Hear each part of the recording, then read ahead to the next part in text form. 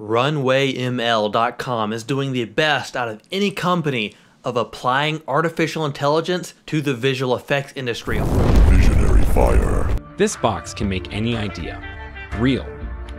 Gen 1 by RunwayML is the foundation of this text-to-video technology, and it can already do some pretty amazing things, like change this draft 3D render into semi-realistic footage, or change this video of books into skyscrapers, or change the fur on this dog. And if that's not enough to blow your mind, I'm going to show you the very near future of this tool, because RunwayML.com already has 30 powerful AI tools for visual effects. So let's do an overview of every single AI tool on RunwayML.com so you can add these tools to your tool belt instead of being left behind and starting your next project like Windows Movie Maker. I also have a link in the description to this awesome visual effects community that'll help you effortlessly stay updated with the latest AI advancements and dozens of other free visual effects tools on my website. So first of all, Roto scoping. Alright, they called it green screen in this application, but it's really rotoscoping. I don't know why they call it a green screen, but this thing is like the roto brush on steroids. Think about how much time you can save with automatic rotoscoping, and this thing does an impressive job. The only catch is it doesn't do a perfect job like you might expect on really high-end projects in visual effects, specifically on the shots where there's a lot of background detail that really confuses it where the edge is at. But I'm going to show you some secrets that a lot of people don't know about to really make the edge look great. Click on the subject to define where you want the roto to be, and then you just click preview, and just like that, it interpolates that roto throughout the whole shot and does an impressive job. You can go at any frame and exclude parts of the roto. Now here's the secret techniques to make it look great. First of all, they have this small brush button up here. You click that and you can paint just like the roto brush in After Effects. It really helps you get precise. A lot of people didn't know about that one. And also on After Effects, you can apply the key cleaner or refine soft matte that crank up the contrast in the key cleaner. And also you can use this as a core matte and then manually go in and refine certain parts of the roto. You can export with a black and white alpha matte.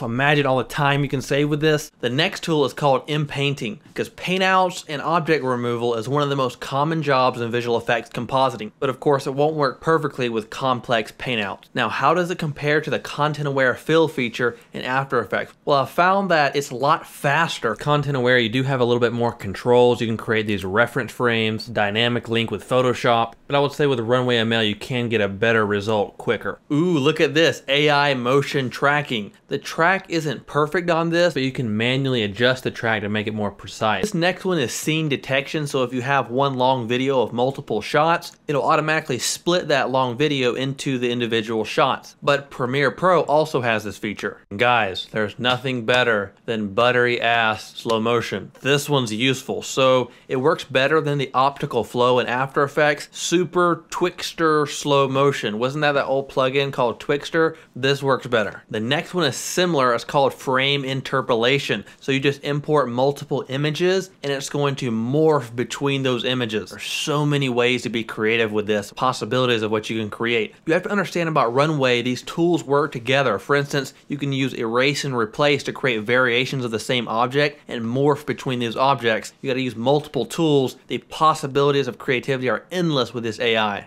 Wow, this morphing is so cool, man. It's morphine in my brain. Just got thinking, I wonder if you could do like a Hulk effect with this. You know, the Hulk morphs into a big green creature. That would be interesting.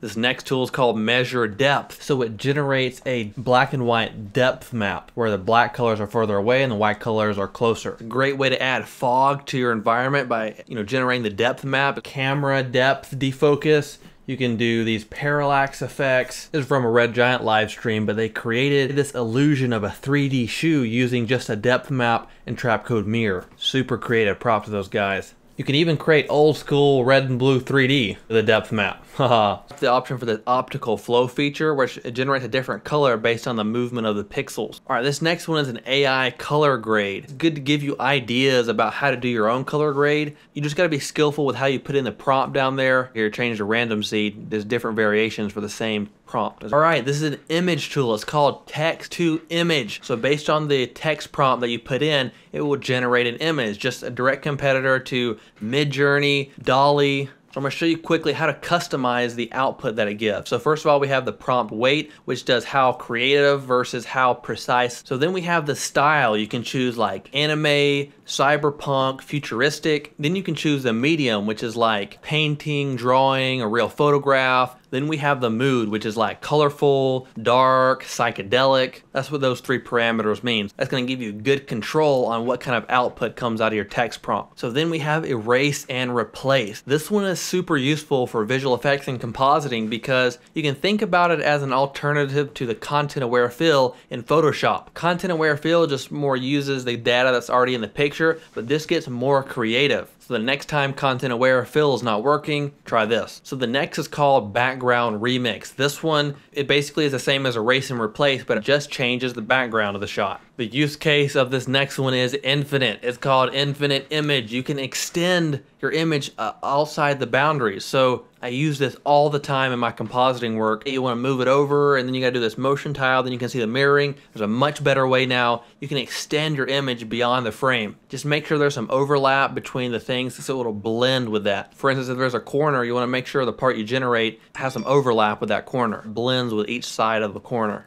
Infinite image, infinite thanks to the god of visual effects, artificial intelligence, Runway ML. Now I love this Colorize tool here. I'll show you how we used it. So my brother had this really old picture when he was younger, but we wanted to put his picture on our studio website. But we just ran this thing through AI in like a few minutes. We colorized it, changed the background. See, we even extended the edges of it. Look at that. So you can see here, we stuck it on the studio website, wizardvfx.com. And then we did, so when you hover, it creates a beard because I don't know, like wizard. I thought it was funny. Check out this one, text to 3D texture. So it generates a seamless PBR texture. It has the normal map, the displacement map, real seamless 3D texture. Then we have upscale image. It's a simple way to use AI to increase the resolution of your image. Now I found that there's some other tools that work a lot better than this one. Like there's a tool called Rimini, but it's super good because it works really well with faces. I mean, the amount of detail like Rimini can generate is a lot better than Runway ML, but I'll put a list of every single image upscaler and which one's the best for different situations in the free visual effects community. That's where I post all the resources.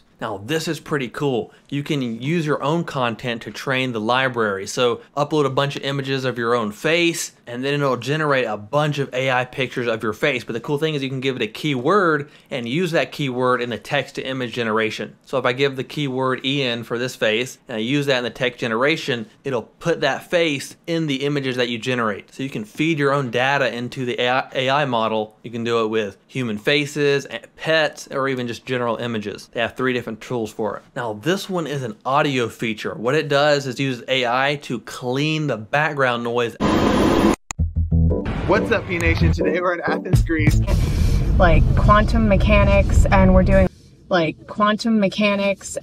works super well. Or even her hands on the steering wheel, it removes that and just leaves the vocals crystal clear. It works a lot better than Audition or the traditional sound noise removal. But there's also the Adobe Podcast tool that probably even works a little bit better than this Runway ML tool for cleaning up your audio. So it's pretty amazing. If you have bad quality audio and noise everywhere, this fixes it perfectly. Make your audio sound super high quality. That's the Adobe tool. But this one for Runway ML is just better about cleaning the background noise and just contaminating sound. Artificial intelligence is changing the world. It's changing visual effects, and I want to help you along this crazy ride. Join the community. I'll help you stay effortlessly updated. Visit me over at visionaryfire.com.